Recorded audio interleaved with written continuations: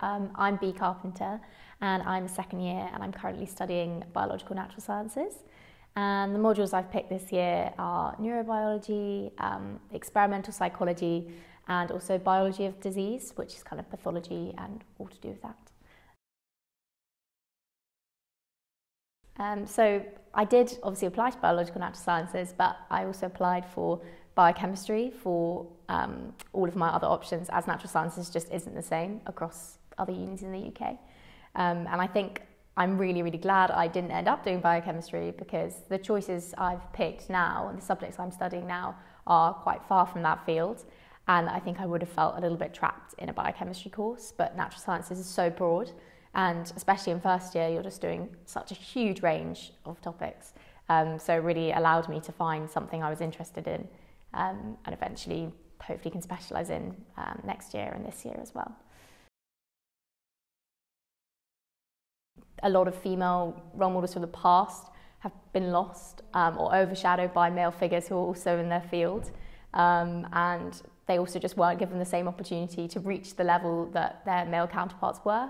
And that's just feeded into the system. So it's, you know, the people who are at the top of their game now are slightly older.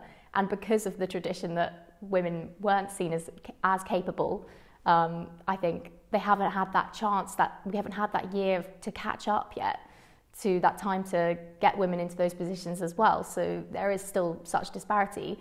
And although I think it is changing, it's probably not changing quite fast enough.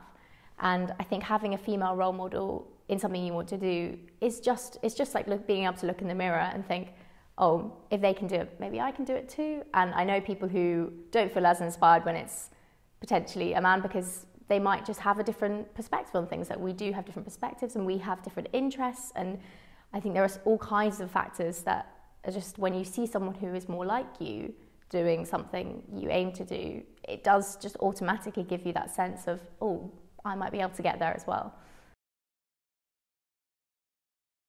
Something I'm involved in here as well is something called Cambridge Girl Talk, and we're basically an online space for projecting women's voices, really. And it's not just science. I mean, we actually haven't done much in women in STEM up until now.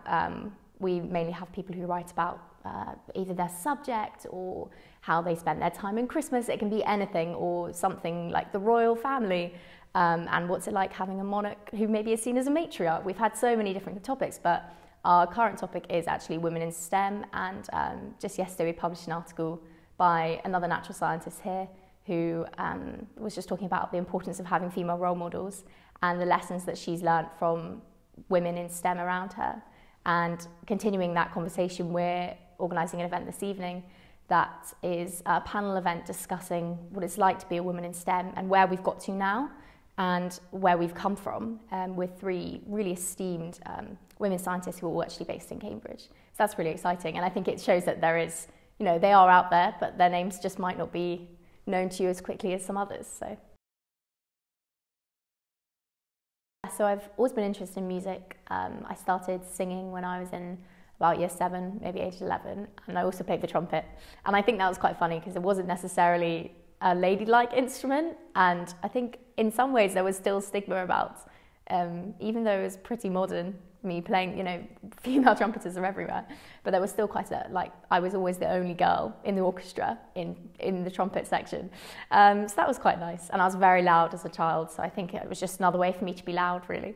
And then I also sang, throughout all of secondary school, for quite seriously, and also sang in choirs.